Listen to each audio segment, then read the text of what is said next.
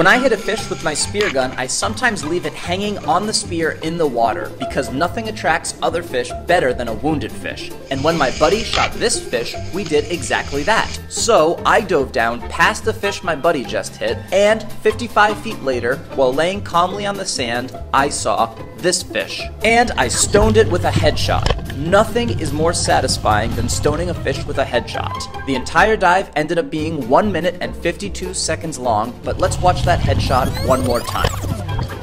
Okay, I know it looks fucked up to shoot a fish in the head, but if you think about it, there's no way in the world a fish is ever going to get a quicker and more painless death than that. Anyways, I cleaned and gutted the fish in the water and took it home for dinner. Back at home, we stuffed garlic and lemon in its stomach where its guts used to be, threw it on the grill for like 20 minutes, made a spicy pepper sauce, and ate the fish.